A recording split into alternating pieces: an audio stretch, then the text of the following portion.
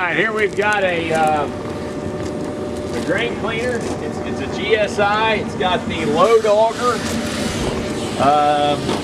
There is not a motor on the load auger,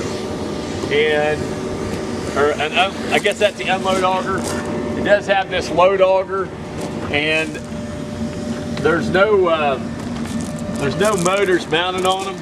But it looks to me like that if you had the belts, you could put belts on it, and that stuff would run somehow. But I still think you need probably a motor. It does have the plug-ins on it. It's got a 3-prong plug-in.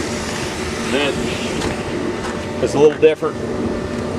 It is a Koyker brand. Somebody's probably added that side auger. The augers are getting a little bit sharp there, but it's double screen. If you look in here, it's got the big screen and little screen.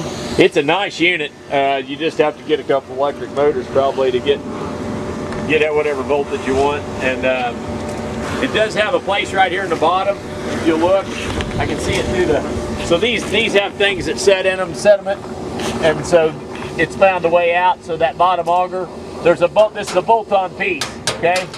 And that bolt-on piece probably just needs replaced to keep all the little stuff from falling out on the ground once it gets sifted through to get all the junk out. So, but these are high dollar new. The screens look good.